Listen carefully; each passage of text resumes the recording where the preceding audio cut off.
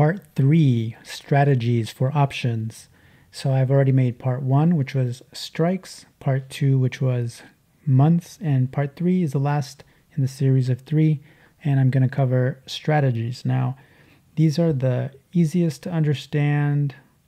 There's so many different strategies, but I just want to give you some 3 basic strategies in combining the characteristics of these options. I'm going to cover a long call, I'm going to cover a short put, and I'm also going to cover a vertical spread. And vertical spread will have a short leg and a long leg, and I'm going to do a short put. And you could also do the same thing for a long call spread because they're kind of like a box. Let's jump over to the long call. We're still going to use our Snapchat example. Now let's say we think Snapchat is a good value. Obviously I can't know the future, but I think maybe it goes to 15, maybe it pulls back and then eventually goes higher. I don't know, but I'm going to put on a trade and I'm going to give myself the best chance to succeed. So for this case, I'm going to put on what are we going to do? Something with a lot of time. I'm going to look at the 10 strike, and there is a January 17, 2025, and there's also a Jan for 2026. For our purposes, I'm going to look at the almost 1 year out, and I'm going to try to put on a conservative long call. Now, because I'm trying to be conservative, I'm going to do, for this example, the 4 strike. The 4 strike is deep in the money, so this is not a junky option. This option will give me the upside, and instead of using $1,100 for 100 shares, I'm going to only have to pay about $730, because this 4 strike call, which gives me the upside from 4 and on, it costs me $725 to $735. So we're going to say it's $730. So it's a little bit of leverage, not quite 50%. I'm probably, I don't know what that is. It's probably a third leverage because I only have to put up two-thirds of the capital.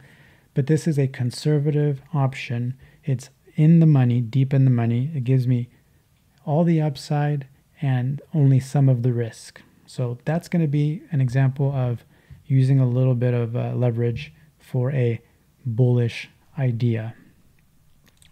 Now, we're going to do a short put. Now, let's say maybe I bought the long call, maybe I have shares, but I also want to create some income.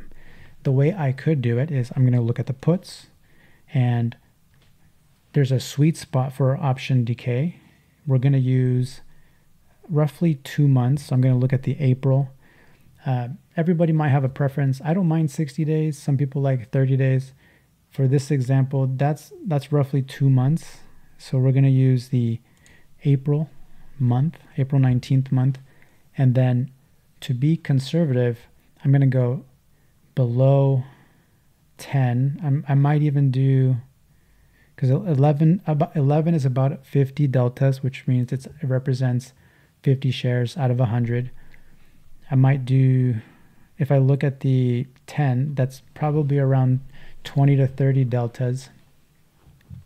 For this example, I'm going to go even further down, and I'm going to look at the 9 strike, which means if I sell the 9 put for April for 2 months, someone is going to pay me 20 cents to buy it at 9. I have to commit to buying the shares at 9. I am selling the put. I am offering the put. I am entering a deal to give someone protection. When someone buys a put, they want the downside of 9. They're buying the 9 put and hoping the stock crashes, or they're using it as insurance. If I'm selling, I'm taking the other side. If a buyer buys the 9, I'm selling the 9. So I'm only going to get 20 bucks. That's all I get.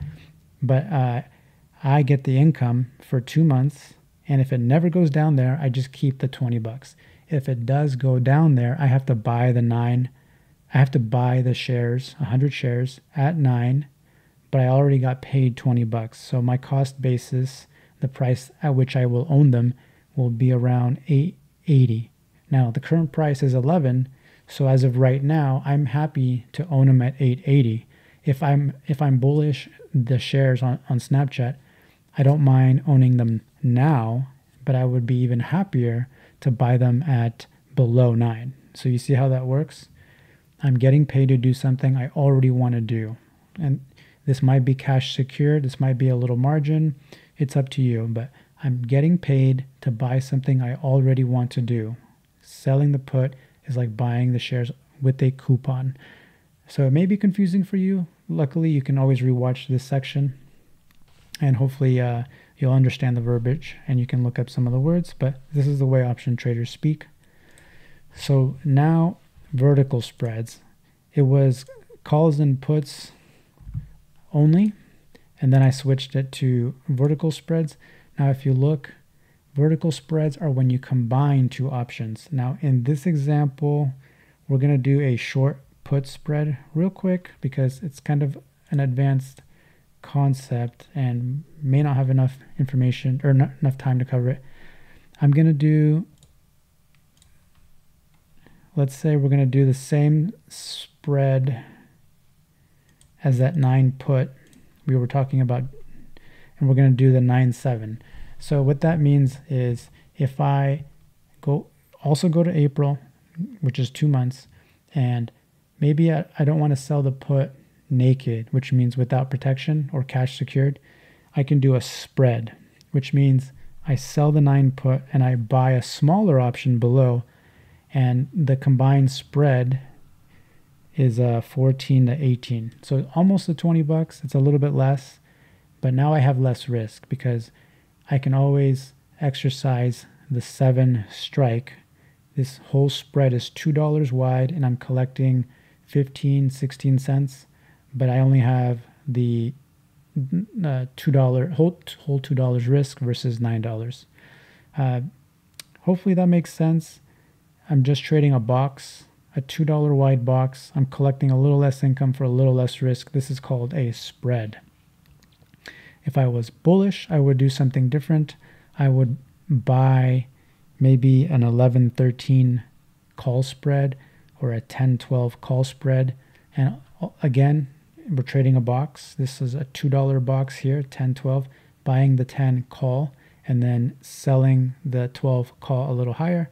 The whole relationship, that whole spread is 90, let's say 95 cents, and it can go up to $2. I can only lose 95 cents if my trade is completely wrong, and that's why option traders like spreads. They're smaller trades, and it allows people to trade their thesis, their ideas, without as much risk, okay? Those are the 3 strategies that I covered. I covered a long call, I covered a short put, and I did vertical spreads. I did the bullish put spread for a credit, and I also covered the bullish call spread for a debit. I hope you found that useful. Let me know in the comments if you enjoyed these series 1, 2, and 3. You can rewatch the other ones, and you can follow for more of these if you like this stuff. Cheers.